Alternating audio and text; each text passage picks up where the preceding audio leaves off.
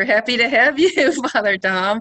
Father Dom, he is, he had a wonderful program on PBS several years ago.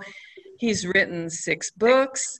He has an amazing website. I don't know. We're just happy to have you, and he's going to tell us what to do for holiday baking. So, welcome. Thank you. It's good to see you. Just some, as people are still signing in, and so everybody knows, while I'm giving my presentation, people are welcome to put questions into the chat. So if you look down at the bottom, you can click on chat and put a question there. And then we'll keep an eye on those. So this is just answers. I'd like to try. I know I don't.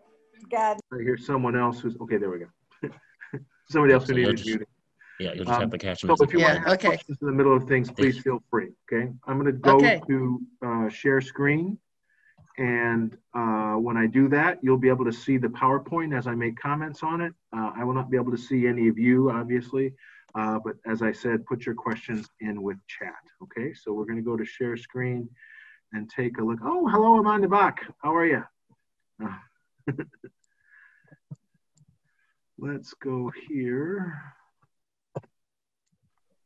Okay, here we go. So I'm going to reduce this so it's out of my way as well. Okay. So this is called Baking Your Way Through the Holidays. This picture you're seeing here is from a Christmas special I did some years ago, in which I baked all those things, and that Christmas special is no longer available. But that is pretty much what my kitchen looks like during the holiday season, because I'm baking nonstop.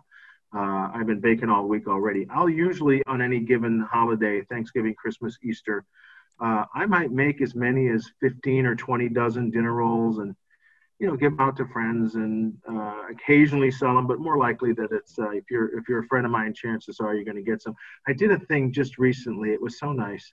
I made some dinner rolls for somebody at Thanksgiving, and I said, come to the back door of the monastery, because we're still under kind of a COVID quarantine. I said, come to the back door. I'll stand on the loading dock. We can mask up. I will hand you dinner rolls, and then just so you can take them for Thanksgiving. And I handed him dinner rolls, and he handed me a donation to help needy families for the holidays. So just that kind of sharing just always brings about even greater sharing. So one of the ways I want to get people to bake their way through the holidays is because it's just what we need in this season. It's exactly what we need in this season, is to be sharing with one another and inspiring generosity. Now, those of you who saw me just a little bit ago might be wondering why I don't look like this, which is my usual look, but instead look like this. And that's because within a few days, I'm going to look like this, because I am playing Santa for a couple of videos. We had this item on our auction in which I would create a video, personalized video message for children or grandchildren. And so I'm setting up a little scene, like a little mini studio, and then I'm going to whiten my beard a little bit, and then put on my Father Christmas outfit and tape a video for him. Or you can turn off the TV. So I want to go through a variety of recipes that have to do with the holidays, and I want to start with Hanukkah because I keep hearing a lot of talking in the background. Is there somebody got a mic on? Somebody got a mic.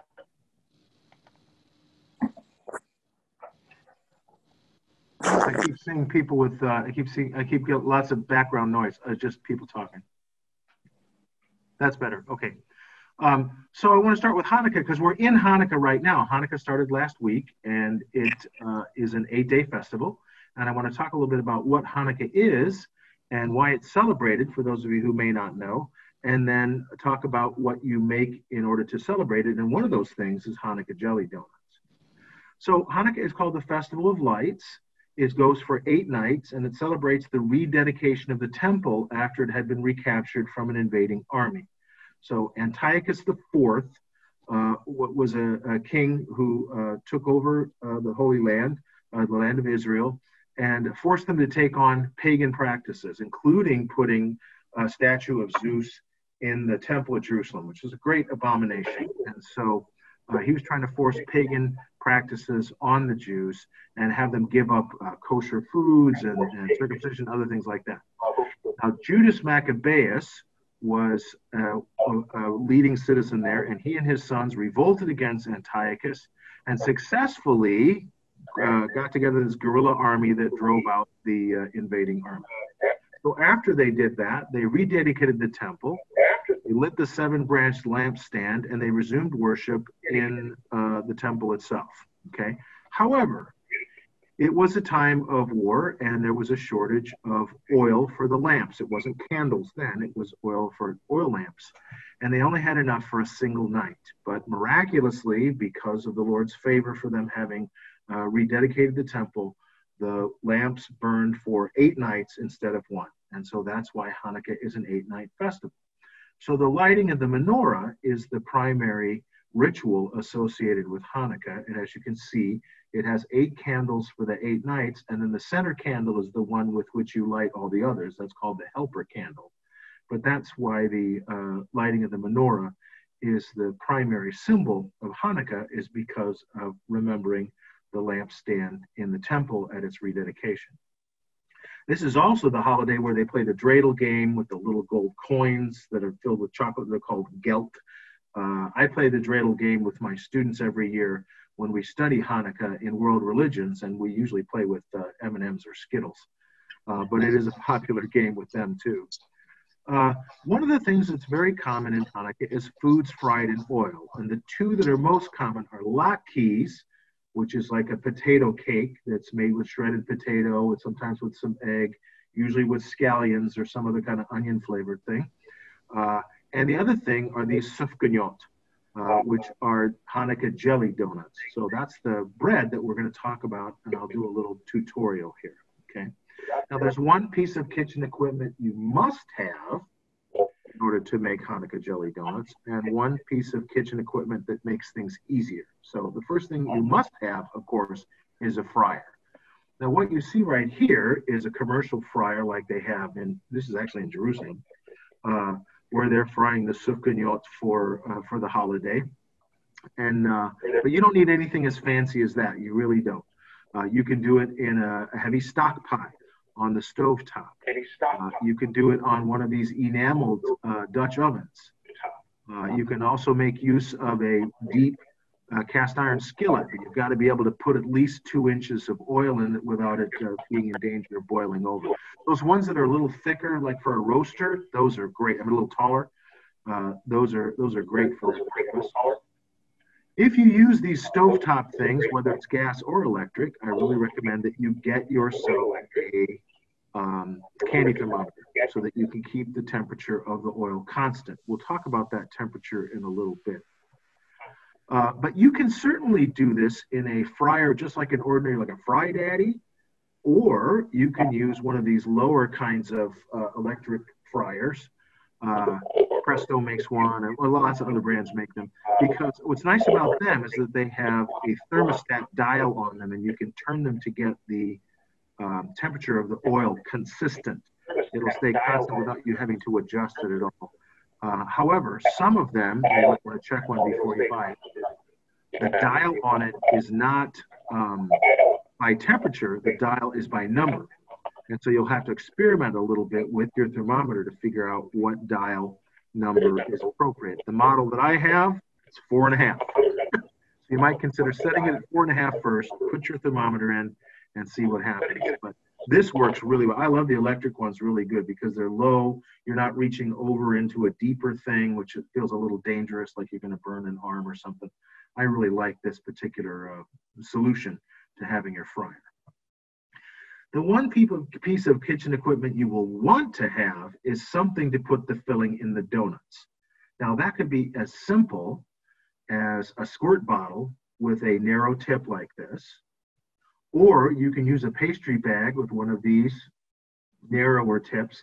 That's the kind that is used for filling cupcakes, but it works perfect for making sufganiyot as well.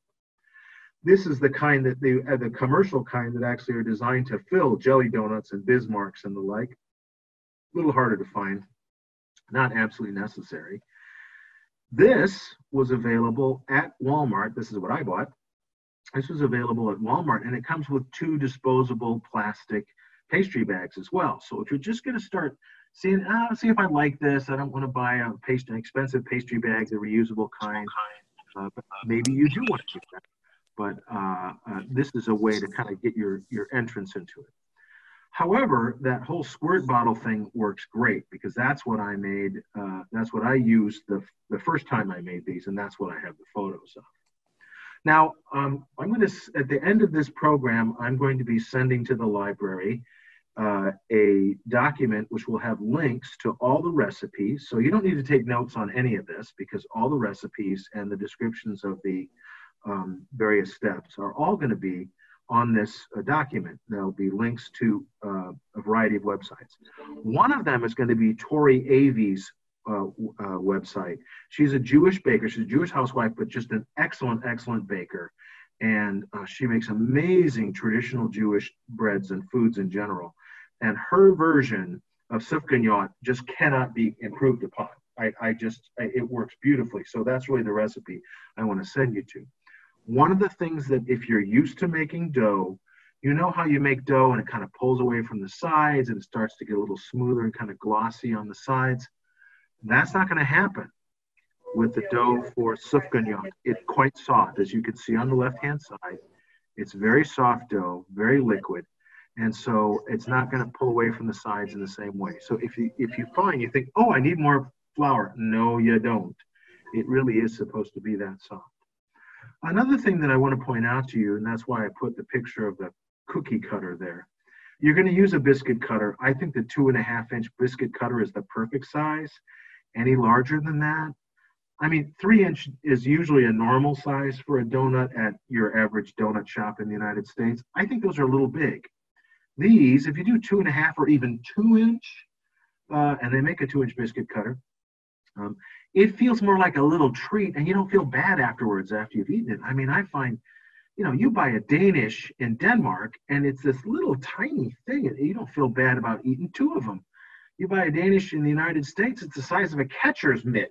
Afterwards, you feel like you have to go to confession for having eaten it. So I like this, using a smaller cutter. 2.5 is kind of the maximum size.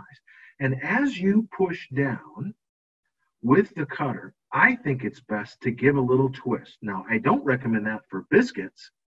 With biscuits, you don't want to twist because then you could seal the sides and then they won't flake up like you want them to.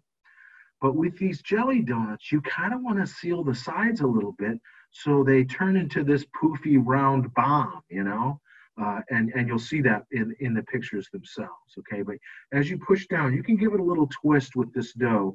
It's almost necessary because it's so slack, because it's so soft. Now, as I said, Tori Avi has done extensive experimentation on this recipe. A lot of recipes will tell you, fry these at 350. Some of them will even say 375. She has found, and I can confirm, that at that temperature, sometimes your outside of your dough will brown and the inside will be uncooked, like you'll be kind of doughy on the inside. She recommends between 325 and 340. And that's what I did mine in, and I think they turned out just great. And so did everybody else who devoured them within minutes of my putting them on the table. So this seems to me to be the perfect temperature. And 90 seconds per side is exactly right. I used a timer. I did exactly 90 seconds per side, and they turned out absolutely gorgeous. They're a beautiful golden brown. Now, one of the things that I want to point out to you here is you'll look at these striations. I hope you can see the arrow there. You see these striations on the top of the dough. That's because the dough has got a long, slow rise. It's not going to rise in an hour and then you punch it down and shape and then it rises in half an hour. It's going to take 2 hours on your first round, on your first rise. So don't make these if you're in a hurry. So the first rise is maybe going to be 2 hours. Second rise might be 45 minutes. But because the top dries out a little bit, it kind of stretches out and gets these marks in it. Nothing wrong with that. In fact, it's kind of good. A slightly dried out top means that you're going to get that rounded form that's kind of, you know, poofy, that you can put a lot of filling in, okay? And you're going to cover that up with powdered sugar anyway, so the looks don't matter. So you're going to drain these and let them cool at least to lukewarm before you fill them. Now she suggests, Tori suggests, that you open up a hole with a drinking straw, ordinary plastic drinking straw. And I found that worked pretty well. I tried it without and tried it with, and it does work better. Just don't poke it down so far that you poke a hole through the bottom. Now, it's traditional in Sufganot to fill from the top. If you were making jelly donuts that are the pashki kind for the Polish tradition for Easter, of course, you're going to make those from the side. You're going to fill those from the side. Either one is actually appropriate, but traditionally, Sufganot is made with the filling from the top. That was canceled, and it was. Now, as you can see here, I simply used a squeeze bottle for this. And I got somebody else still on, not on mute. I keep talking to the background.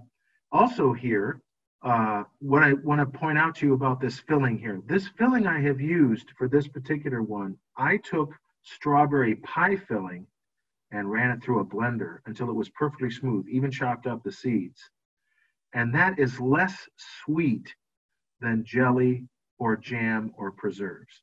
Now, Tori Avey says, take your preserves or your jam and run it through a sieve to get all the seeds out for strawberry or raspberry filling. But as I said, I use pie filling, which is a little less sweet. And again, it doesn't feel quite so cloying, doesn't feel quite so heavy duty. I liked it better. It was a little lighter. And a little powdered sugar on the top makes all the difference. When you fill it up, you squeeze the bottle gently and it starts to come out the top, you know that you've got it filled enough. Notice here, it's just a little light thing. You put a little bit of powdered sugar in a sieve like this and sprinkle it over the top. And what happens is it covers over the jelly dot or the jam dot, and then eventually the sugar melts and you have the little colored dot on the top. And that is kind of traditional for the appearance of a Sufganot. I think over here, these that look like they're black raspberry or maybe blueberry. Chocolate ones are more popular these days as well.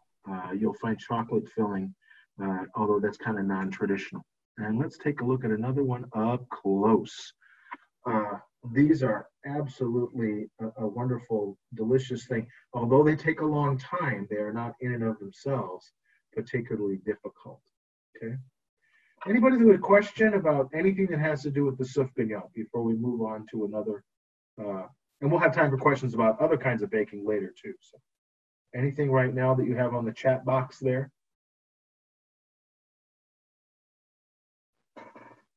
Not that I see. Okay, thank you, Madeline. Uh-huh. Okay, so let's move on to the next recipe. And I want to make something for Kwanzaa, which is another holiday that's going to be this month. In this case, I want to make a fruited sweet potato bread. Now, what I love about this is that it pretty much could go with Thanksgiving. It could be Christmas. It could be Kwanzaa. It wouldn't be too bad to go with Easter for that matter, since people serve sweet potatoes with ham sometimes. It's just kind of a traditional Southern dish, but I do like this sweet potato bread, and it's a nice way to use up your leftovers as well. Now, Kwanzaa is a relatively new holiday, but it has ancient origins. A lot of people are unfamiliar with where it comes from, so I do want to talk about that a little bit.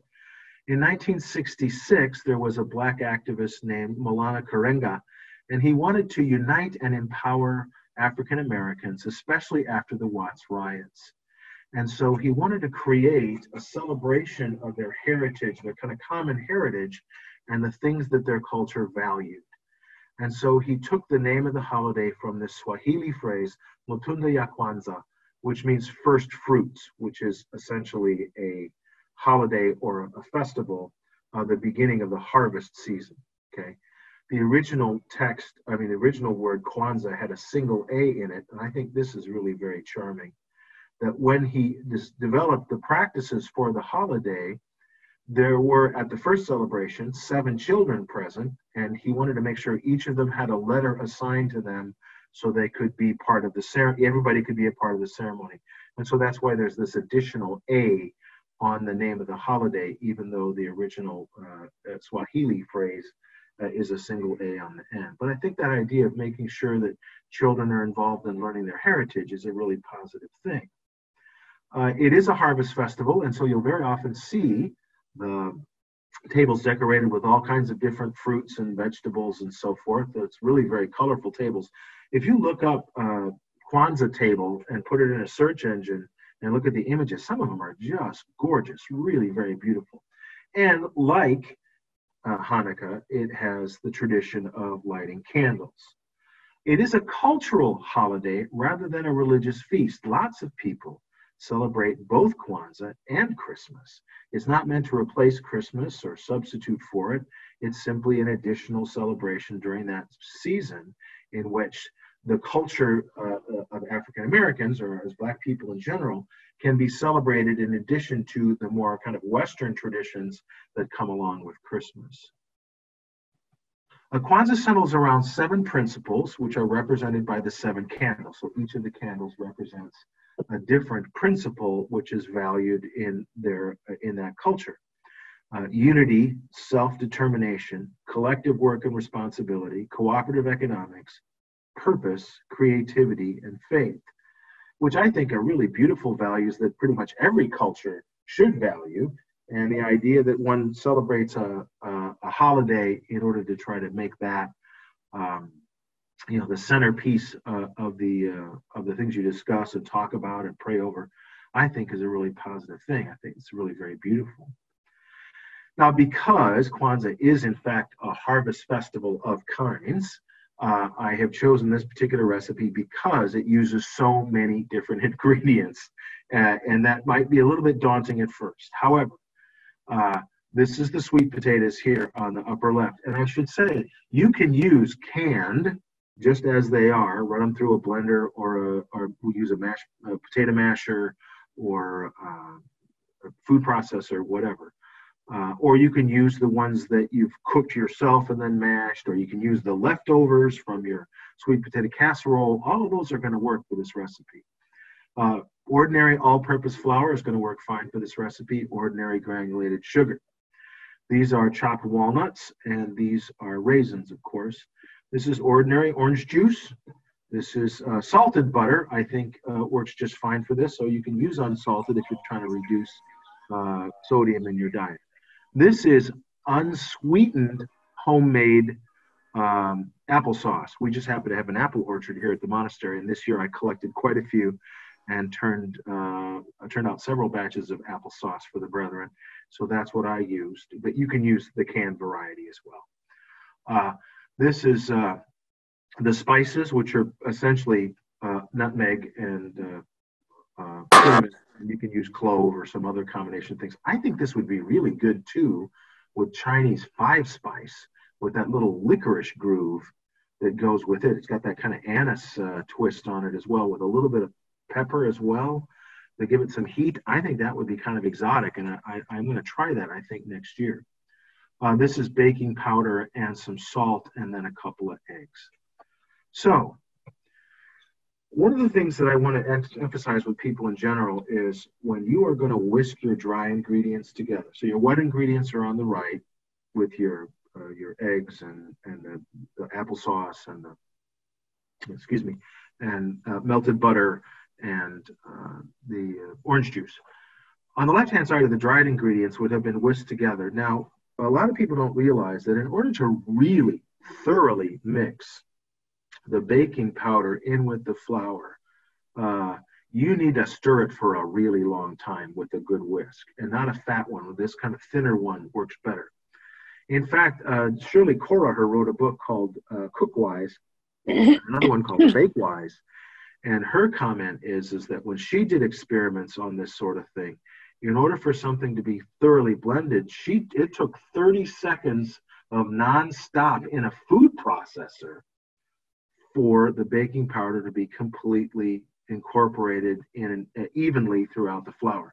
So obviously, if you just give it a couple of wipes with your whisk, you're not really going to be spreading everything out the way you should. So whenever I put my dry ingredients together, I put the flour down And then everything else, I sprinkle across the top, not just just dump it in, but sprinkle it across the top. So it's already starting to be mixed, and really, really whisk for a long time. That's kind of a nice job to give to a kid who can do it for longer and will be involved in the process.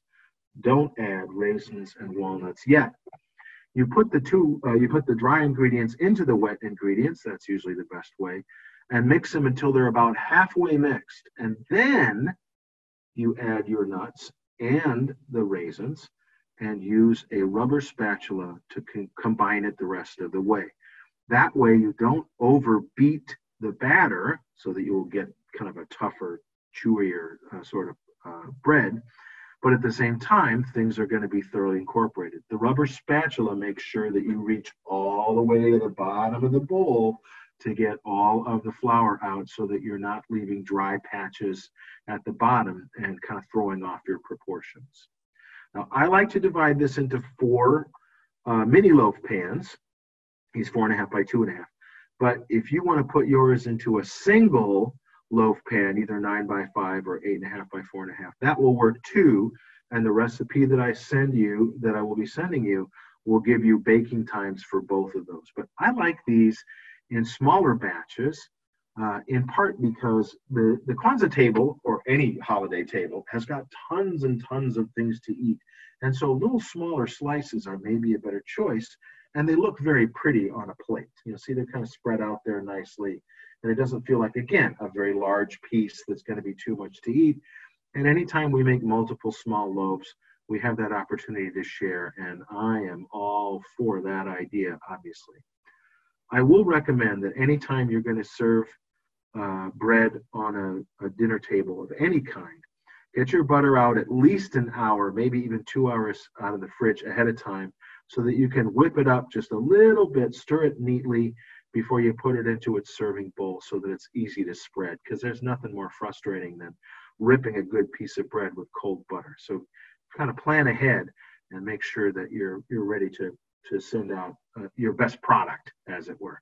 I once gave a talk in which there was a man there who became quite heated about how angry he is by the fact that store-bought bread rips so easily, and then the jelly drips through. So make sure that you're making your guests happy with a nice whipped butter. Anybody with a question about this recipe or anything that has to do with batter breads in general?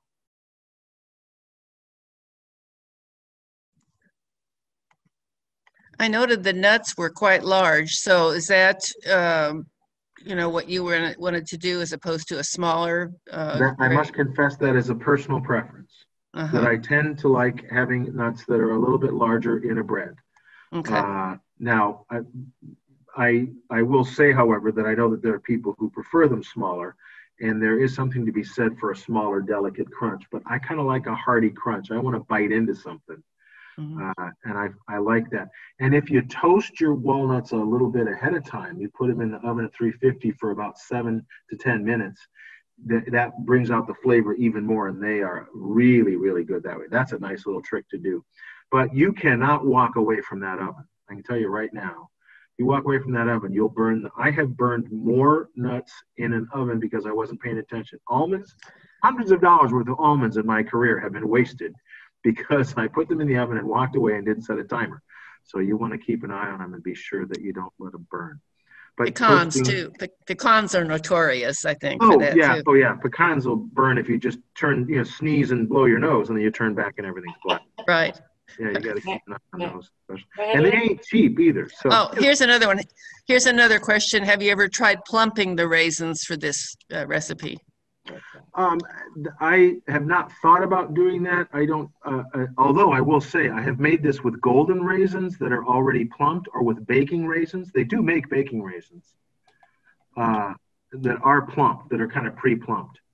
Those are good in a batter bread like this. They are good in cookies. They are not meant to be put in raisin bread, because if you need the dough with that kind of raisin, they turn into raisin paste, and you don't really have individual raisins. I kind of like the way that these are kind of individual, tight, and not too spread out. But yeah, some people do plump raisins, and I've made it that way with a kind of a pre-plumped baking raisin or a golden raisin that might be a little bit softer. But this is the one that I had here. That's what I had in the house and decided to use it. The recipe specifically says some people would put more raisins in than the proportion that I have put. You might see that there's not a whole lot of raisins in that particular piece. I think the reason for that, from my standpoint, is that if you put more raisins in, it becomes sweeter and you start to mask the delicacy of the other flavors. You get too much sweetness in a recipe, and then you don't get the subtlety of the spices. You don't get the flavor of the sweet potatoes, and all you're really tasting is sweet. And so this one is kind of backed off just a little bit on the amount of raisins. Okay, another question. What about someone wanted to know about craisins? Using craisins. Yeah, you could certainly do craisins. I think those are maybe a little too tart to go with the sweet potato, but you could certainly try that if that's a flavor profile that you would like. Now, if I used craisins, I'd be more likely, well, I don't know. I might consider, if I use craisins, I might seriously consider using chopped pecans instead of the walnuts. I think that you could probably use dried Michigan cherries and use almonds, and that would be a good flavor profile. But again, I think that those flavors, because they're so tart, might mask the subtlety of the sweet potato. So you have to kind of give that a try and see if you like that or not. The raisins, I find just enough sweetness, a little bit of flavor, not so much though that it kind of overpowers other things. And someone else said, what about chopped dates? Oh, dates would be lovely on this, and that would be a little more traditional for African flavor profile too. Raisins are not very common actually as a food in Africa anyway, although certainly in the south of the United States, where the really sweet potato bread kind of has its origins.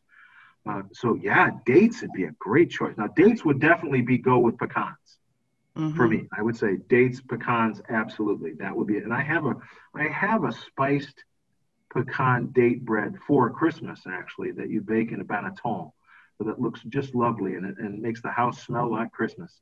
So yeah, if you're a date lover, then definitely, yeah, switch out that for the raisins.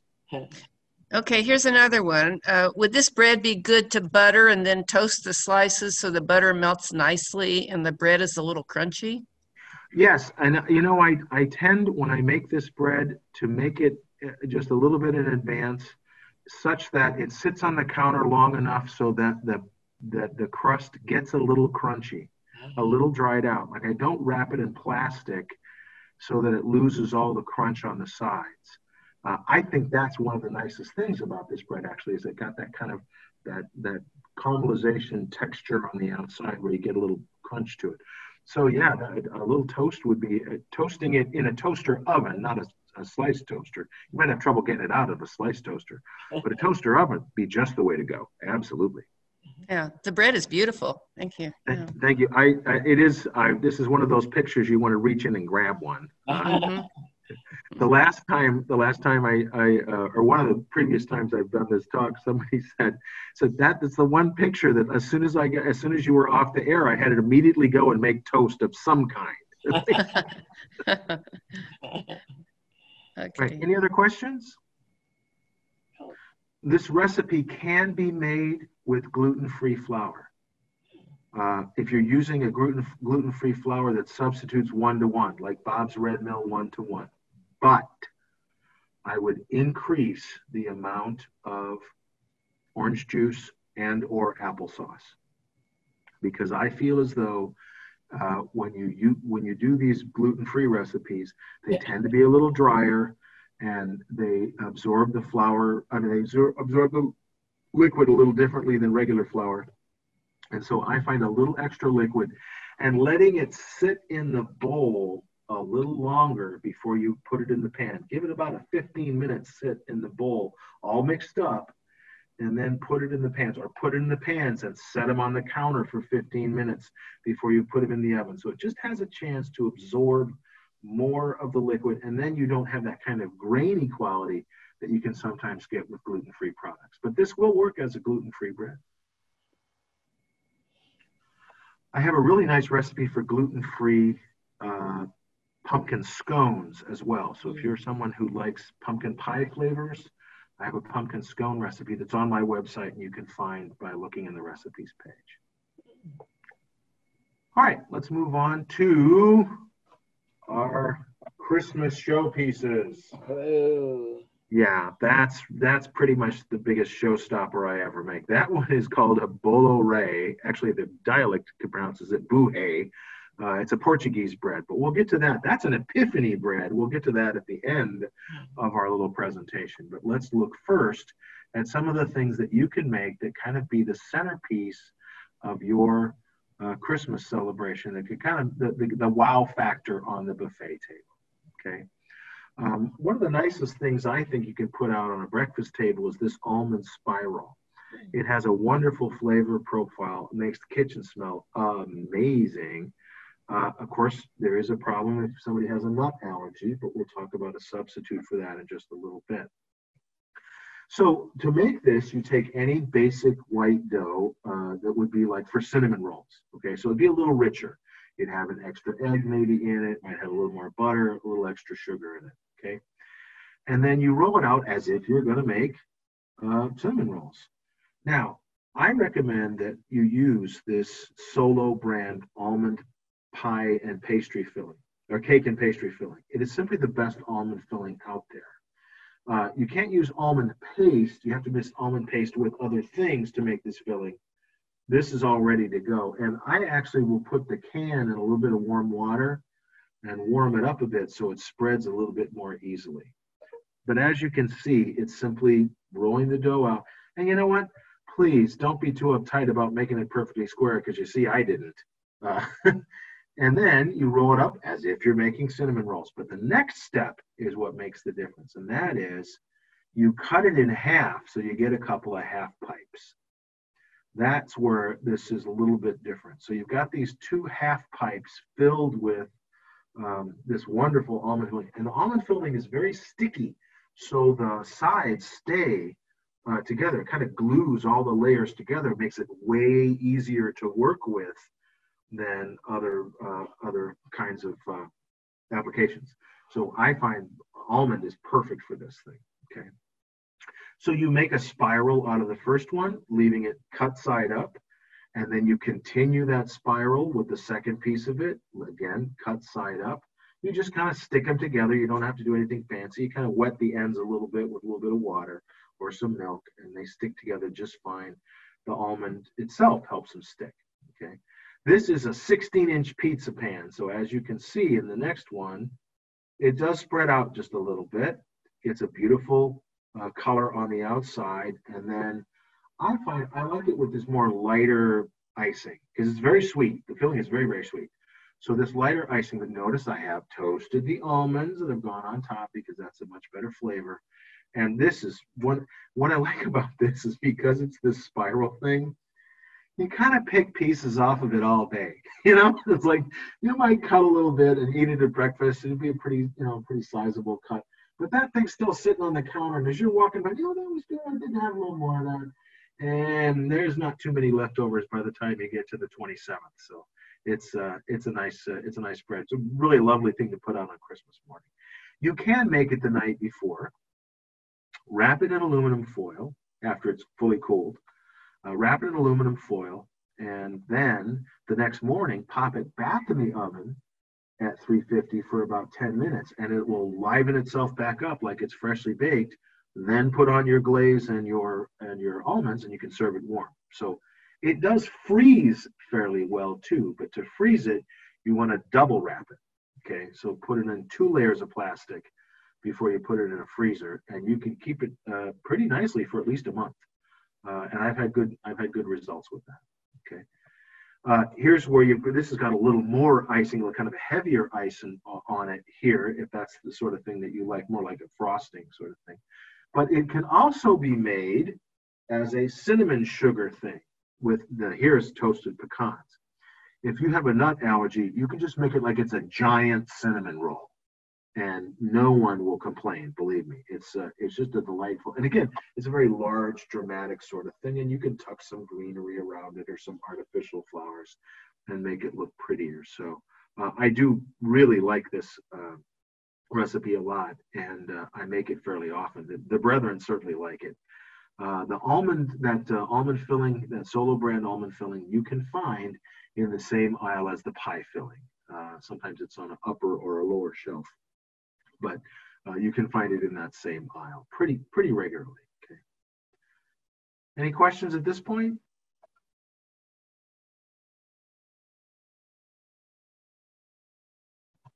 Okay, let's move on to chocolate babka. This babka is a traditional bread that is served at Christmas and Easter both in Eastern European countries. And it's usually made it in a fluted pan, like a bundt pan or a taller pan in Europe, actually. It's supposed to represent like the fluted petticoat of a Polish grandmother. Okay, hence the name babka. Okay, so that's what it's supposed to represent. Now you can make it in one of two ways. One, you can spread your chocolate on thinner pieces of dough and roll it up so that those are enclosed like a jelly roll that you might make cinnamon rolls out of. Or you can do the same process as we did before, where you roll a larger one and cut it in half. And what you're going to do is twist the two ropes together to get your babka cake. And look at all those layers. Oh, my Lord. It's one of my favorite things. And as you can see, it turns beautiful colors. It gets all glazed. The interior chocolate thing, you can make a chocolate spread from scratch with dark chocolate and cream and some other things. But you can also use the stuff that comes in a jar, that chocolate spread. Hazelnut spreads like Nutella will work. Jif, I hope they still make it. Jif makes a salted caramel chocolate spread that is just divine in this particular application for this recipe. As a filling, it's just absolutely outstanding. Now, as you can see, you can also make it with butter and brown sugar and cinnamon and get a kind of a shiny, beautiful giant cinnamon roll sort of thing. I did not know that the whole chocolate babka, cinnamon babka thing was an actual episode on Seinfeld. This was news to me. I just did these two things for a talk I was giving, and then everyone told me about the Seinfeld episode. I didn't watch a whole lot of Seinfeld, so I didn't know I was tapping into some kind of cultural thing, some sort of part of pop culture. But as you can see here, you can also put a streusel on the top of it to bake if you want that particular look as well. That is especially nice if you decide not to do the half pipe twist, where you cut the roll in half, but you're doing two thinner rolls you twist together.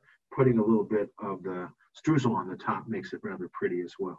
The one on the left is served with the top facing up that faced up in the oven. The one on the right has been flipped over so that the streusel is there. Okay, so there's a variety of ways in which you can do this, and there's a lot of babka recipes out there, but this gives you an idea of kind of ways that you can make this particular bread. I suppose you could use all sorts of other fillings. I imagine this would be really good with raspberry or something as well, but chocolate and cinnamon seem to be the two traditional flavors. This is hoska or hushka. It's a lot of different variations on that name. It's a Czechoslovakian bread, and I really like it with candied pineapple. I'm not real fond of the kind of fruits that go into fruitcake and the like, and that's a flavor that's a flavor profile that I just don't find enjoyable, and therefore I tend not to use that very often. But candied pineapple with this is really very delicious. It's always served as a braid, and braided loaves are kind of traditional for these nicer holidays. I make a really beautiful ham and cheese braided thing for Easter as well. That's got this braided bread with a filling in it. It's quite lovely. Now I want to talk about making braids. A lot of people have trouble making a braid because they can't roll the dough out perfectly even in straight rows, and they're all exactly the same. So here's how to cheat on that. This is called a slab braid. Okay, and as far as I know, I invented this. I have never seen this anywhere else. I think I'm the only one who did it. The first time I did it, I thought, did I make that up or did I see that somewhere? Because, you know, you read enough books and watch enough PBS or Food Network, you're like, I don't recall. I think this might be my own idea. You just basically roll the dough out with a rolling pin until you have a perfectly even oval. It could be taller, it could be fatter, it doesn't matter. And then you take an ordinary pizza cutter and you cut it until it's almost to the top. You leave about an inch connected, and then take those strands and braid them just like you would make any other kind of braid. And you will get a beautiful braided loaf that looks like it was made by a professional. I mean, people will be just amazed. One of those things of like, you made this? I mean, they'll be astonished. It really works very, very easily. You can practically pat it out with your hands. So I see that we have a couple of questions in chat, so I'd love to answer those if somebody has some. Yes. Okay. Do you use citron as a flavor for the chopped pieces? You can. Again, citron is not one of those things that I particularly care for, but if that's one of the flavors that you think of as kind of a traditional holiday bread, absolutely, you should feel free to use any of those things. A lot of people who make hushka have kind of like their family favorites. Some people it's candied cherries, you know, the red and the green ones. For some people, it's more like the fruitcake fruit. For other people, it's orange rind, and they might even put a marmalade glaze over the top. So there's lots of variations on this, depending upon, you know, what your grandma made, basically, or what might have been available to them in their particular corner of the world. So it tends to take on a lot of different forms. And there's another one, just a great idea on the braid. And I think, yes, I agree. That is a wonderful idea. Well, it helps so much. A lot of people like, I want to make something pretty, but, you know, rolling those ropes out, it did take some practice. I mean, I started baking when I was in 5th grade. You know, I made my first loaf of bread solo, you know, in 5th grade, and I've been rolling out dough into ropes ever since. So that's something that I've got, you know, plenty of practice in. But if you're just starting out, but you want to make something special, it's the holidays, you know, something special for Christmas, or a gift for a neighbor who really needs something, you know, who's feeling isolated because of the quarantine, or, you know, maybe they've had some illness in the family. This is a great way to give them something special and show them a little extra love. Anybody else? That's all. Okay, excellent. Let's move on. Oh, I just want to show this. This is another kind of braid. It's called bambino bread. You can make it with any dough. And as you can see, it's supposed to look like baby Jesus wrapped in swaddling clothes. I hate to say it, but I kind of think you could put ears on it and get baby Yoda. But it's supposed to be baby Jesus. And so it's called bambino bread. And it's a specific kind of braid made with a single strand. So you roll the dough out and you really tie it into a fairly simple knot, and you get this bread. If you go on YouTube and you put in the Bread Monk, or you put in Breadhead Minutes, you will find a 1-minute video on how to make bambino bread out of any bread dough you like. So it's just another Christmas bread that's something kind of pretty and different and unusual. And so it's just a particular kind of braid made with the head coming out a little bit more than usual, and I think it really makes a pretty addition to a dinner table. It's also a nice bread to serve. You can make smaller ones, like little dinner rolls, or to make for a shower. Like you've got a baby shower and you want to make a little special dinner roll that you're gonna maybe serve with ham salad or something. You can make these little tiny baby things. It's just a charming thing to put out for Christmas time. This is Stollen. Now you see here I am using traditional fruitcake fruits here, okay, in addition to some dried cherries. Stollen is traditional German bread that is made as, it's supposed to represent baby Jesus in the swaddling clothes. That's why I put it after the bambino bread. The idea is that the folded over shape is kind of reminiscent of or suggests wrapping baby Jesus up in his swaddling clothes. And so when one makes this And there's two different versions. There's a yeasted version, which is more like hushka, almost identical to it in many ways. Or there's this version, which is like a biscuit dough, like a biscuit stollen. The yeasted one takes 3 or 4 hours. This biscuit dough, you can be done in about an hour. So it's kind of a nice compromise if you like, if you want to make something traditional. A friend of mine who was German told me that when she was younger, see, this lady's passed on now, so this must have been somewhere in the 1910, 1920s. Her mother told her that she wanted to help with making the stollen, and she said, "I will let you fold the baby Jesus into his swaddling clothes." And her mother told her, "Lean down to the dough and whisper your hopes and prayers for the new year, for the family, and then wrap them up with the baby Jesus." And so that was her tradition, was that the youngest member of the family always leaned down and said a little prayer and wrapped it up to put it in the manger. And I just thought that was such a charming tradition to do with one's children or grandchildren. As you can see, this one has the traditional fruitcake fruits on the inside of it, and then also as a little bit of garnish on the outside. Sometimes you'll see it made with raisins. Here's one where you want to plump the raisins for sure, by the way. If you make this with raisins, it's more like what's called a Dresden stollen. So you put plumped raisins in there, and then you sprinkle the top with powdered sugar. That's kind of a traditional serving suggestion for biscuit stollen or this Dresden stollen. If you use raisins in particular, you want to put a little powdered sugar on the top to dress it up. You do actually brush a layer of butter on the top of the dough before you fold it over so that the layers stay a little bit separate. It really is very dramatic coming out of the oven, but you can make a lot of these at once. If you do the biscuit stollen, you can make a lot of these at once. You can make them fairly small. And again, a nice giveaway sort of bread to share at Christmas time. And the little story that goes with it is charming as well. Okay, here's our bolo rei. This is for Epiphany, for the three kings. This is supposed to be the crown of the three kings. So you can see the cherries are like the jewels. It's a very rich dough. It takes a whole stick of butter, and it's one of those breads that takes forever to rise. It's like 2 hours for the first rise and a full hour for the second rise. And you feel like it's not working, the kitchen's too cold, something like that. You really got to be patient with this. This one, I made it a little too thick, and I want to point that out to you, that it would have been better if I'd made this a little larger, okay? As you can see, you start with the dough, and on the inside of this, I have this one that has got dried apricots as part of its flavor profile, which is also on the glaze. You can use, again, any kind of dried fruits you like. Candied cherries are nice as well. You can see that there's some sliced almonds involved in this too.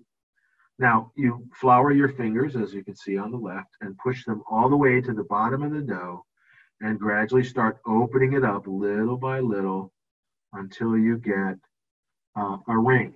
And remembering that it is going to double in size, so you might need to make it a little larger than you expect. They do make ring molds, stoneware ring molds, to make a perfectly round bread. And that's really nice to make this in and any number of other breads in as well. You can also, this is kind of a nice thing, if you do have one of those ring molds, the stoneware ring molds, you can also cut this into 2-ounce sizes, 2-ounce balls. Roll them, cut out 2 ounces and then roll it into balls and line them in a circle around in that ring mold, and then you'll get like a pull-apart bread, which also kind of gives it kind of a crown look as well. That's really quite lovely. As you can see, there it is on the left, all dressed up.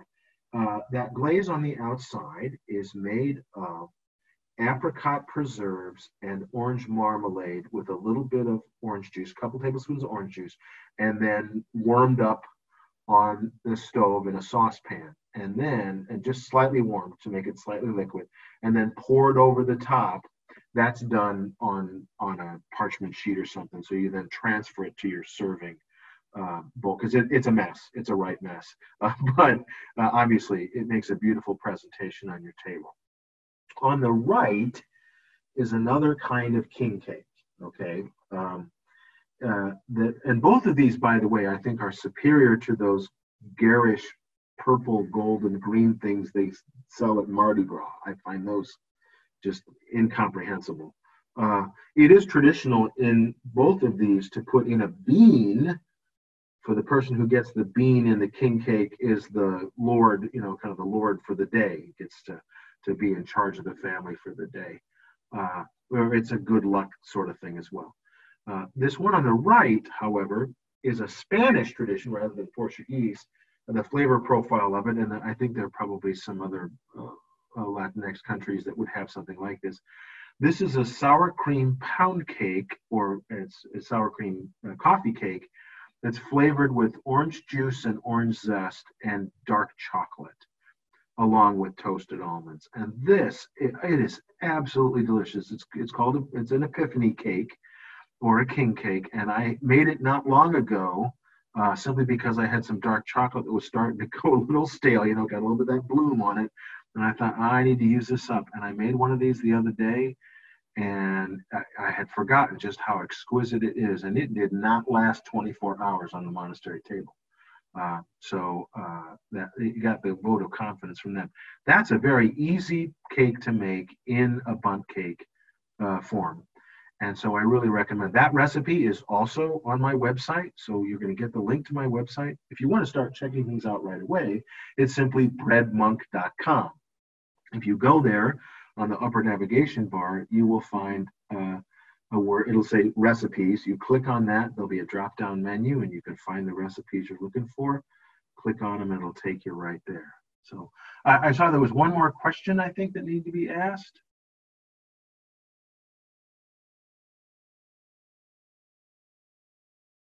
Perhaps not.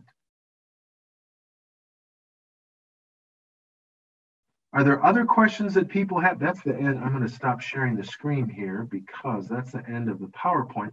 Is there anybody with a question of any kind with regard to holiday baking? Okay. Can you talk about the difference between all-purpose and bread flours? I sure can. Excellent question. Thank you. Okay. So all-purpose flour is made with a combination of hard and soft wheat, okay? And it's all-purpose precisely because you can make cakes and cookies, which require a soft flour, or you can make yeast breads, which require a harder flour. Bread flour, and what makes the difference, I should say, is the amount of protein that is found in the flour, okay? And so bread flour is made with harder wheat grown in a colder environment, and therefore it has a higher protein, or it's been bred for a higher protein content, okay? And then that is used especially for yeasted doughs. Now you won't get a bad product, like a horrible product, if you use a bread flour to make your say batter bread. It does kind of have a negative effect on cakes, I find. That's a little too much protein in a cake. But you're better off with more like a cake flour and all-purpose flour for your cakes and cookies. But it's all about the amount of protein. It's the percentage of protein. All-purpose flour might have about 9 to 12%. Bread flour might have as much as 14 or even 16%. So it just depends upon the amount of flour, protein that's in the flour. The protein in the flour is precisely what gives the dough structure. The protein molecule is stretchy. It wraps around itself and forms like a net, and it captures the carbon dioxide that is produced by the yeast, and that's what makes the dough rise, that stretchy kind of thing, okay? That's why you need the dough, is to develop your matrix of protein to capture it, okay? And so those bread flours are for yeasted doughs in particular, okay? Let me check on the chat here. If solo bread fillings can't be found, how about canned pie fruit filling used? Any other substitutions? You know, I have used canned pie fruit filling. However, it does have, I recommend that you run it through a food processor so you get a smoother product, because those pie fillings, I mean, those cake and pastry fillings are fairly smooth, okay? And you might even throw in a little bit of fresh fruit so it's not quite so liquid. Sometimes those Pie fillings are a little liquid. Is it worth getting cake flour for these special cakes? I'm going to say no. There's only one application in which I say you really ought to get cake flour, and you might be surprised to hear this. I think you should buy cake flour to make your Christmas cutout sugar cookies, because I think you'll get a much better product. And I only say that because that's what my mama always did. And so I recommend it to everybody. My mom, and that recipe is online, by the way. You can find my mom's sugar cookie recipe. She always used almond extract instead of vanilla. She used cake flour instead of regular flour. And she used powdered sugar to roll the dough out instead of flour. So her cookies had this kind of thin layer of powdered sugar on them when they went into the oven, which gave them a slight shiny glaze in the oven and a little extra sweetness on the top. And you almost didn't need to frost them. You certainly didn't need to frost them heavily. And they have just the most exquisite flavor by themselves, especially cut into little tiny stars and served with Irish breakfast tea. Just saying, that's my serving recommendation. I have done that. I agree with you on that too. Yeah, it makes all the difference in the world. Will your PowerPoint be available to view after this presentation? Yes. It will be. Isn't that correct? We're going to put it on the website? On the Right, library and website. our archive programs, yeah. Excellent. Definitely. Excellent. Yes. Somebody asked earlier about frozen dough. I got to admit, I don't freeze dough. I freeze finished products and then revive them in the oven before I serve them. I don't do frozen dough. There is a whole website page. If you go to breadworld.com, which is for Fleischner's yeast, they have a whole section on freezing dough, best practices for freezing dough. I think Food Network has one too. I just don't ever freeze dough. I tend to do a big bake, and then freeze the finished product. And then I pull it out the night before, and it warms up, and then defrosts, and then the next morning I pop it in the oven, or I just put it out. Like when I make basic sandwich bread that I'm going to put out for the monk's table, right? I've got a big commercial oven. I'm not going to fire that up for a single loaf of bread. I make 6 loaves of bread at a time.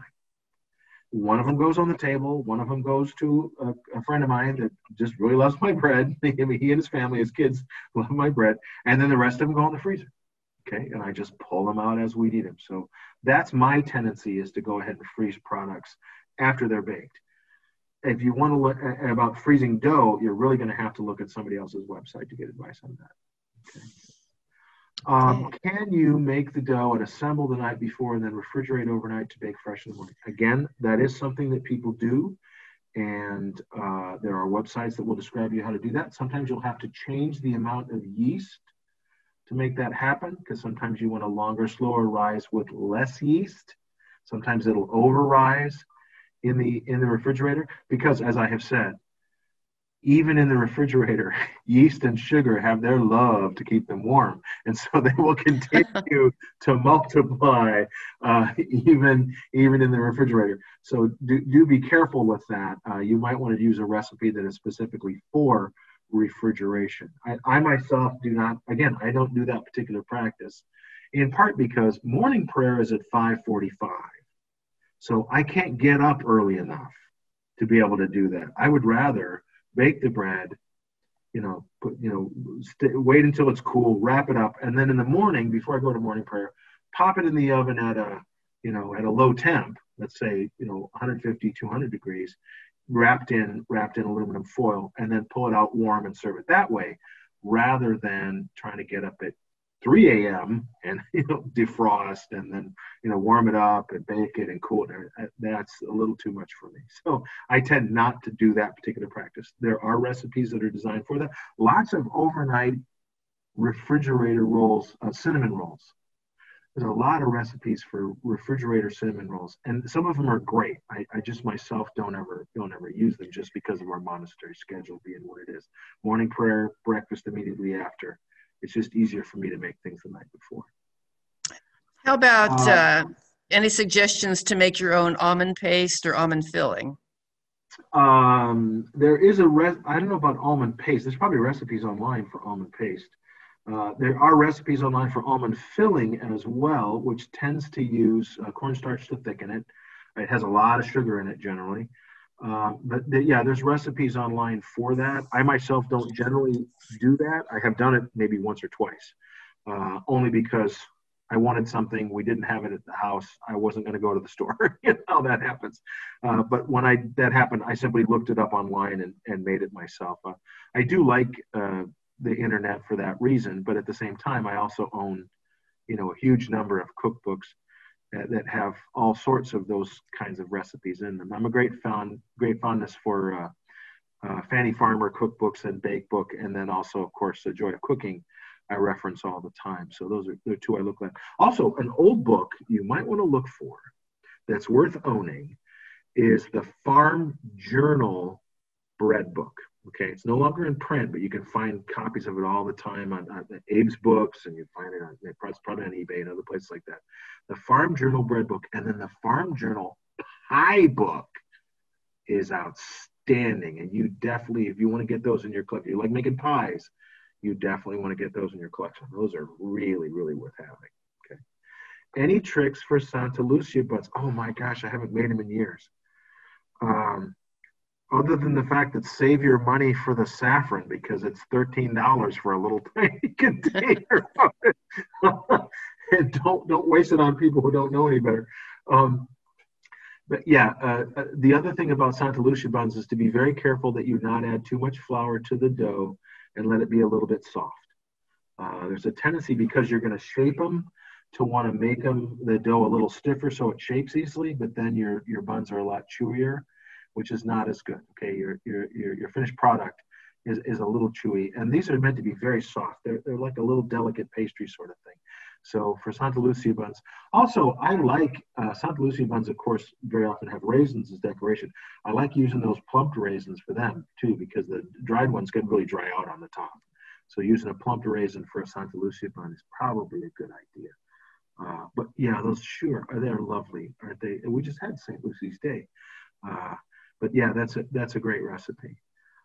Your glazes look perfect. How do you make ones like that? Oh, thank you for asking that question. Here's the little trick. Okay, yes, there is a trick. Okay, this is awesome.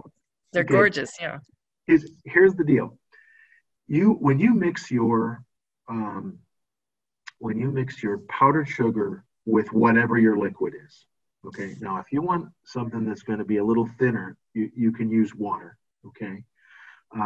But I like it better to use cream or half and half. And let me tell you, those little packages of flavored half and half you get when you get coffee at Casey's, those make the best frosting in the world. Okay, you can make coffee mate frosting. You can make French vanilla frosting. You can make almond joy frosting. Okay, all those flavored things from that are half and half.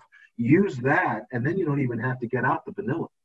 You just use that as your liquid, and it makes a wonderful, delicious frosting, lightly flavored with whatever that flavor is. The hazelnut is wonderful, but mix it all together in a Pyrex pitcher, okay, in a microwave-safe pitcher, and pop it in the microwave for 15 seconds, and then stir it, and then you let it cool to the point where you want a thin drizzle.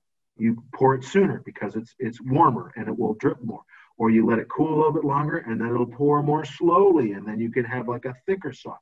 But that's the trick, is to heat it up in the microwave first so to get it to the pourable amount. The other thing that's good about that, people don't know this, powdered sugar has some cornstarch in it in order to make it be free-flowing. And sugar in general can taste kind of raw, but the cornstarch really does. So a little microwave action kind of gives that a little bit of a cook, and you get a better flavor. Also, every time I make a glaze, a tiny pinch of salt. It makes it taste sweeter. Okay, but I mean really tiny. Don't overdo that or it'll be really noticeable. But a tiny pinch of salt with your frosting or glazes, and you'll be amazed at the difference that makes. Try using those flavored coffee. I've used pumpkin spice before too. Pumpkin spice makes a nice little glaze on donuts, on spiced donuts. But you can use those flavored half and half, or you can just use your vanilla extract, almond extract. that sort of thing, along with your powdered sugar and milk. But that little heat up in the microwave really makes a big difference. Anybody else with a question? Anything about baking in general, I'm happy to explore with you. I've got, Do you use cardamom in your Stollen? Not in my Stollen.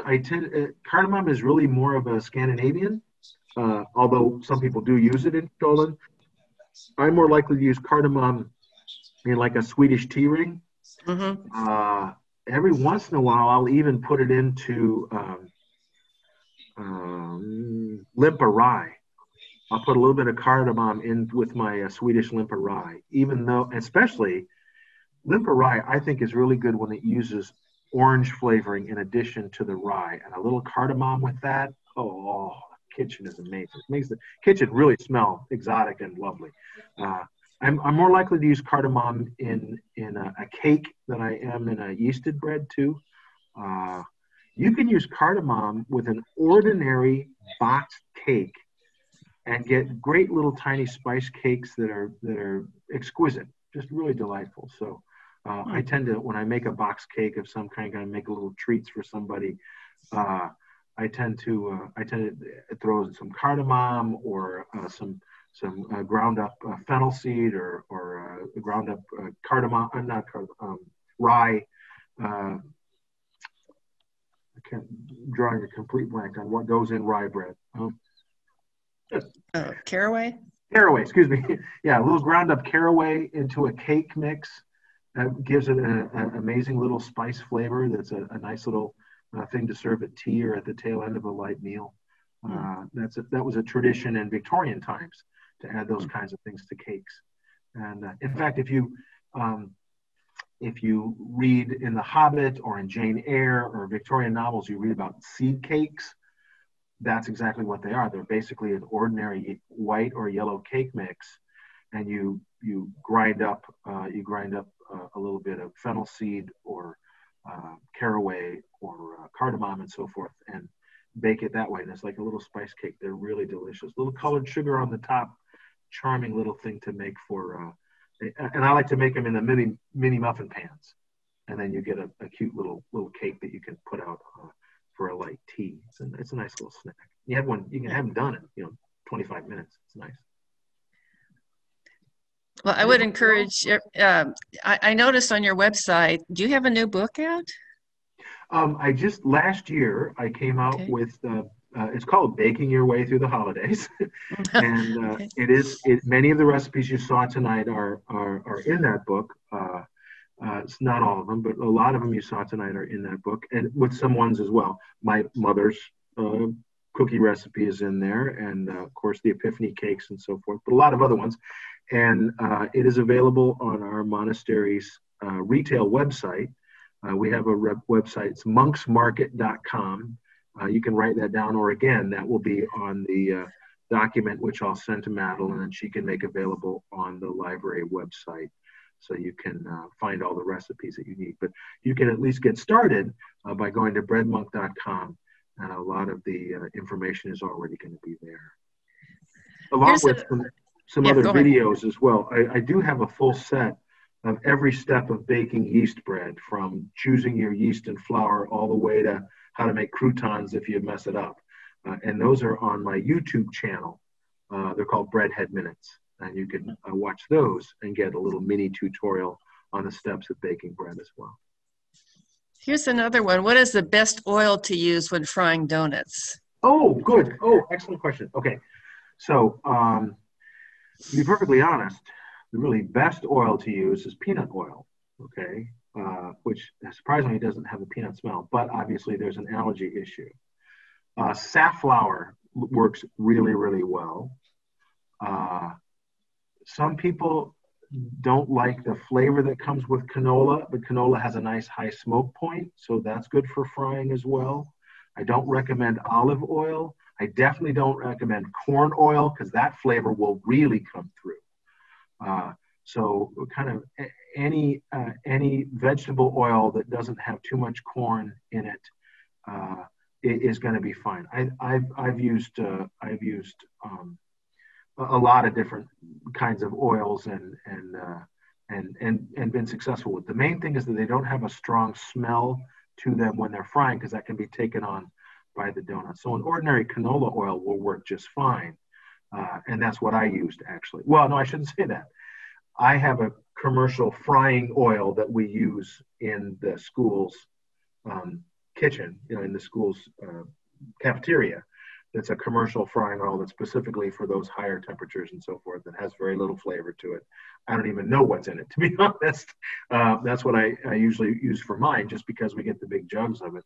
But I have successfully made donuts lots of times before with ordinary canola oil, and it usually works just fine. Just try to stay away from corn oil or anything with a real strong flavor. Okay. All right. Well, thank you so much, Father Dom. And I just recommend go to his website. It's wonderful, breadmonk.com. There's just so much on there. You could spend a lot of hours. Well, you could get lost there a long time. There's it's kind of like going on Pinterest for me. I had to make a rule for myself on Pinterest. I do have a Pinterest page too, by the way, and Facebook. I'm a 21st century monk, but I refuse to do Twitter. But I do have a Facebook page and a Pinterest page as well.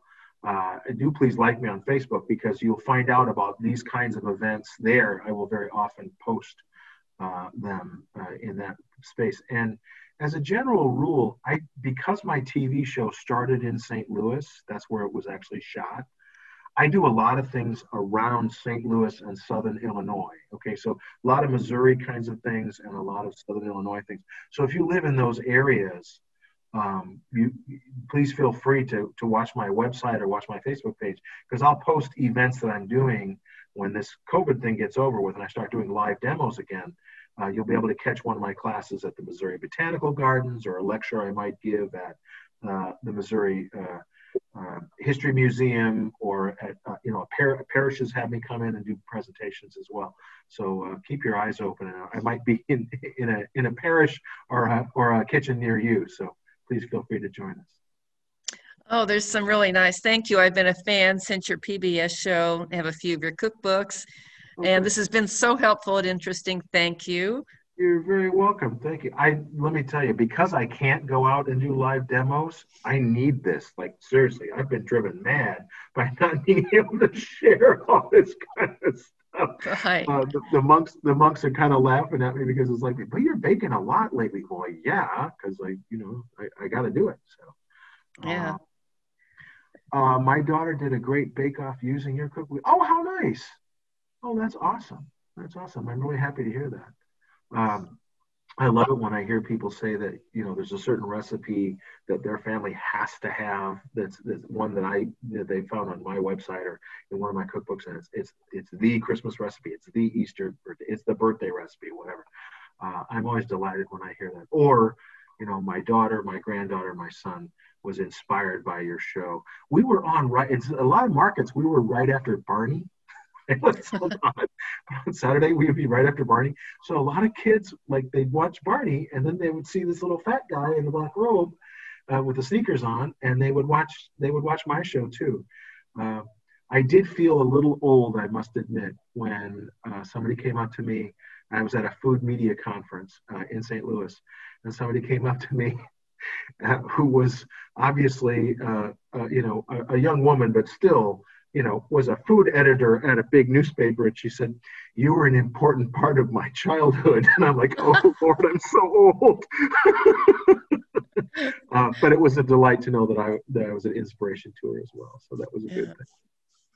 I think I told you, Father Dom, that my cousin, that my family background is Croatian, and then this is Povatica season for Christmas. So, My family makes that for Easter, but it's a savory. Easter too, but especially Christmas. Yeah. In my family, it's not sweet; it's savory. It's made with bacon. Ah, that's it's made with bacon and chopped walnuts, not ground walnuts. There's no honey in it at all. It's made with 6 beaten eggs. It's like an egg McMuffin on steroids. That recipe is also online, by the way. That's our tradition. Is a savory version of that. Used to be made with cracked ones, actually. Now you make. My grandma did that, but it was an unleavened bread, but you still rolled it out. Oh, okay, okay. Uh, Yeah, well, my mhm, tradition, we called it Pavinica. It's the more the Austrian version of it than mhm. the Slovenian. But oh yeah, we've been making. But yeah, when we get the sweet honey ones, those are very nice. They're quite lovely. Yeah. Uh, so I make your cinnamon rolls every Christmas morning. Thank you. I am not in Illinois or Missouri, so the virtual presentation is fantastic. I'd have to do more of these. I'm thinking we maybe need to do one for Valentine's Day. Oh, I Because think I have that's so some wonderful. lovely Valentine's recipes, and I just learned how you can make puff pastry in about 20 minutes. Oh, I oh, we couldn't need to know this. believe how easy it was to make. It's called rough puff. It's not the fancier stuff with 1,000 layers, but it's like a rough puff pastry. And I made these little bite things with a square of dark chocolate on the inside, and this wrapped in this rough puff, and they were exquisite. Easiest thing in the world. And I thought little Valentine's Day bites would be a great little program. So maybe that's in the Okay. future for the Missouri River Regional Library. Okay. That sounds wonderful. Well, thank you so much again. Yes. And have a lovely holiday. Thank Thank you. you. And God thank bless you everyone everybody. for, Happy baking. Good seeing everybody. okay. Bye-bye.